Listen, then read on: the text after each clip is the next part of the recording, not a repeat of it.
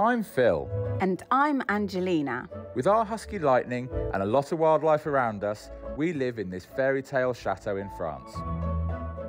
We love bringing this neglected castle back to life inside. And we've got the vast grounds and parkland to take care of as well. We love the moat, but it brings some challenges with it. But it's all worth it when we get to share it with everyone at our live music events. Follow the ups and downs of our chateau life.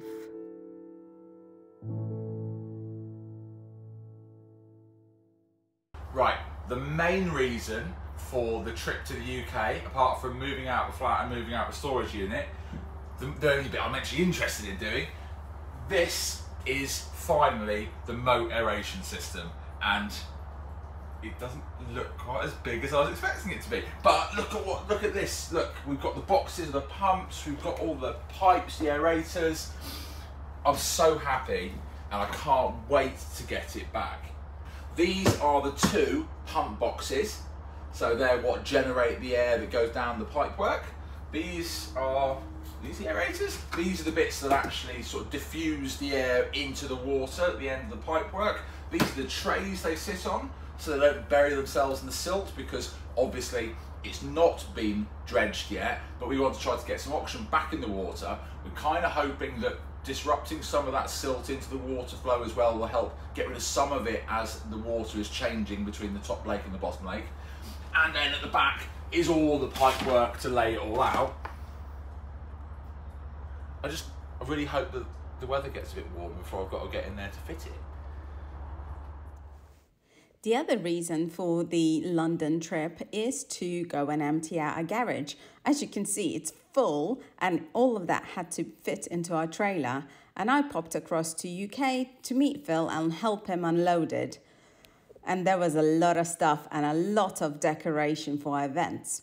But not before we got a phone call that we will be needed to help out with the humanitarian act, thanks to all of your donations.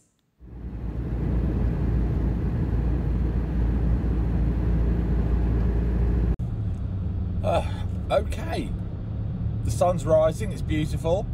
The car and the trailer are completely loaded up. Angelina and I have slept in a lay-by for a couple of hours after, well, just needing to actually. And now we've got a 30-minute drive to meet the convoy just outside of Rouen. And I'm going to be jumping in one of the vans there. Angelina is going to be handing over the vehicle we've picked up for other people to be taking, and then my friend is jumping in this with Angelina in this trailer to get her home. So the day begins.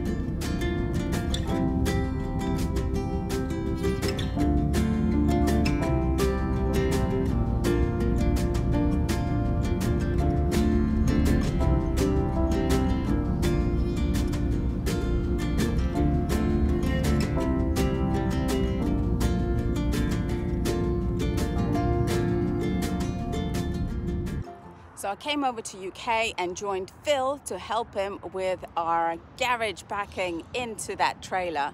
But it wasn't the only trip that I managed to do, and I'm quite tired as it's early morning, and I managed to pick up this lovely wagon Well, it's a people carrier, and it's we're currently in the motorway services, and we're just waiting for all the convoy that are heading out to Polish border, where it meets Ukraine, to basically drop off a lot of stuff. And the people carrier is going to be picking and bringing some people over, or just trying to get them whatever they can. So it's a good deed. That came all the way from UK, so I managed to jump in just before sort of my ferry in the night, and bring it across to here. And we had very rough sleep. I don't know if you can tell, but I'm really, really tired. Yes, it's currently about 7 a.m. Well, you gotta do what you gotta do, and despite what it looks like, it's a good cause. And that's what my cab inside looks like. I had to sit in this driver's seat, and it's got absolutely no heating working, so it's freezing cold, dressed up, shivering for over an hour journey to the ferry at about 10 o'clock in the evening. And then I couldn't make the radio work because the engine in this thing is so loud, I literally couldn't hear anything, so it was like white noise.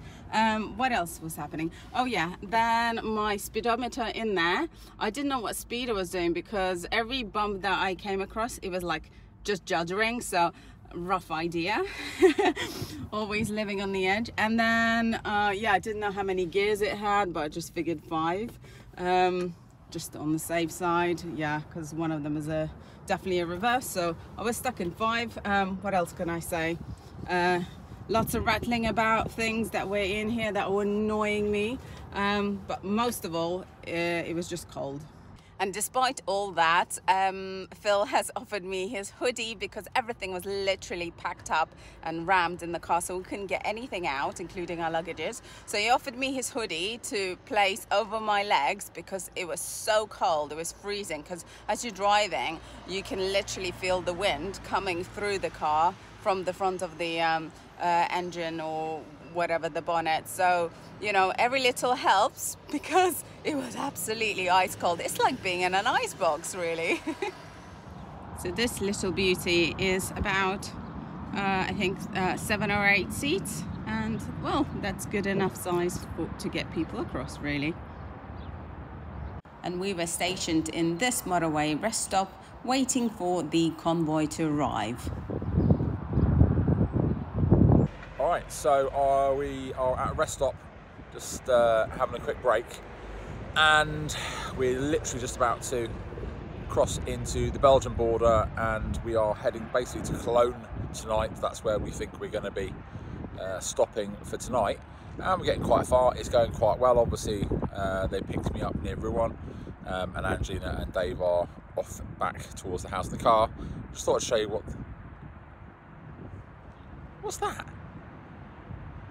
Like, really, one of our group got lost, said he's at a rest stop, and was trying to describe where it was. I just said to him, you couldn't have just said, when I see this in a motorway, you'll know the rest stop. But hey, so yeah, we're just cracking on, getting some decent miles underway, and I'll give you some more updates as we get a little bit closer to the end.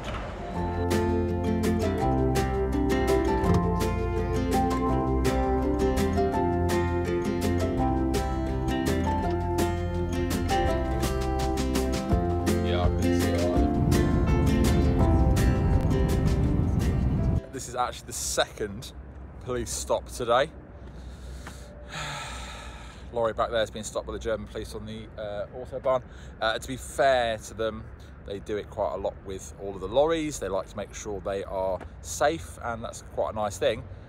Bit annoying when obviously just trying to make headway, and it's the second time today.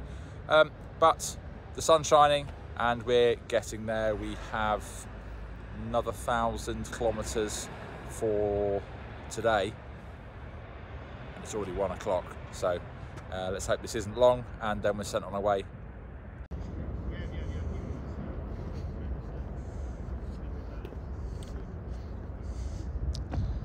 Still yeah, need to have a word.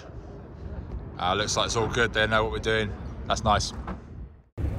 Right, I just want to say, when you're watching this video, and there's lots to show you, we'll give you our daily progress, I just want, before any of this, to say a massive thank you to every single person that has donated towards this cause from far and wide. We wouldn't be able to do this if it wasn't for you. We are literally going and helping people because you did something. So thank you so much for everybody. And of course, we're just the delivery drivers. There is a lot of organisation behind the scenes. Local businesses have donated. There are so many people involved in this that there isn't anywhere to start with saying thanks. So I wouldn't want to miss anybody out. So just from the bottom of my heart, thank you so much. As I said, I will give you the progress as we go. Anything that's left over from getting the trucks there and back in fuel, tolls and all the associated costs will end up going straight into the fund for the refugee families that are coming back to our area, and you know, we're trying to get more back as well.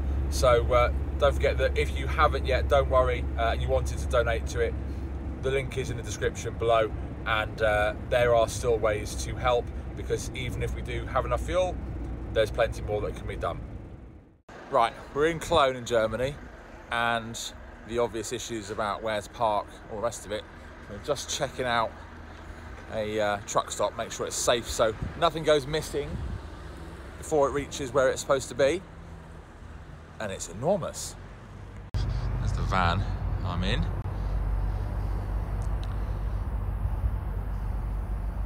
Should be safe here for the night. Okay, so we're just waiting to get into the car park and secure the vehicles. And we just looked at the fuel prices. This truck stop is at the fuel station.